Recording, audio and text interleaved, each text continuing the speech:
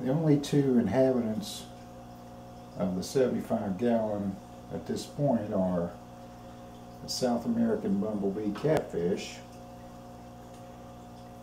This stays hidden in this plastic hide in the center of the tank, and this comet goldfish.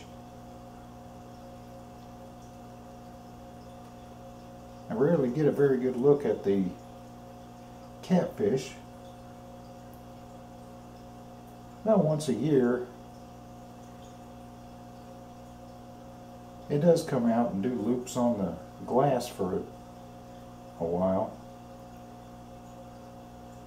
but usually when the lights are on it stays in this hide.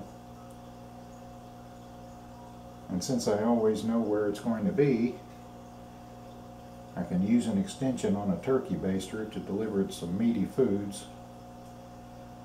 Here I'm giving it bloodworms, frozen bloodworms, and I also feed it frozen mysis shrimp and frozen adult brine shrimp.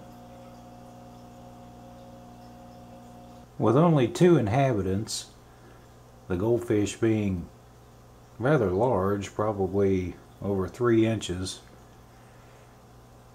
and the catfish perhaps 2 inches, but much smaller in girth. A 75-gallon with a couple of larger hang-on-the-back filters makes a pretty good tank. Of course, with a gravel substrate, it's not possible to keep live plants.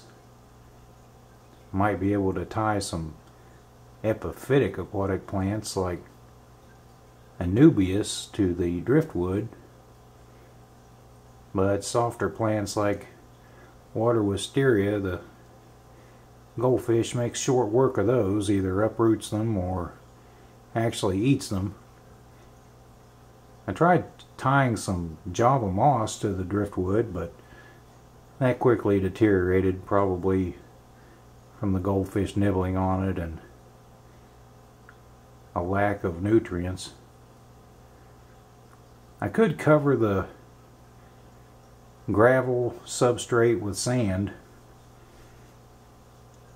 and that might make it possible to have some sort of a fertilized substrate, but probably just wait until my next setup. For these 2 fish, the tank does pretty good,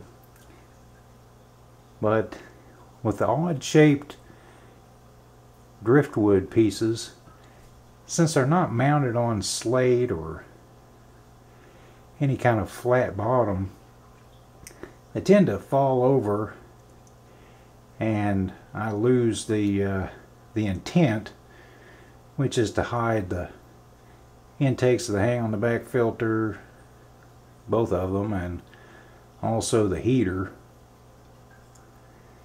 So I want to do a water change, bit of a gravel vacuum, and try to rearrange the hardscape and hide those items a little bit better.